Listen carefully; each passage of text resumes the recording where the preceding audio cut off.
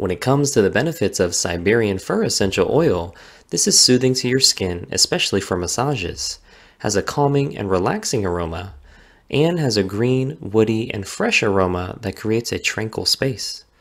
The directions and common uses include: you can add 3 to 5 drops in your favorite diffuser or breathe in from the bottle directly. You can also add 2 to 3 drops with fractionated coconut oil and apply this to the bottoms of your feet, neck, or another's back. And lastly, you can add 1 to 2 drops in a veggie capsule and consume with purified water.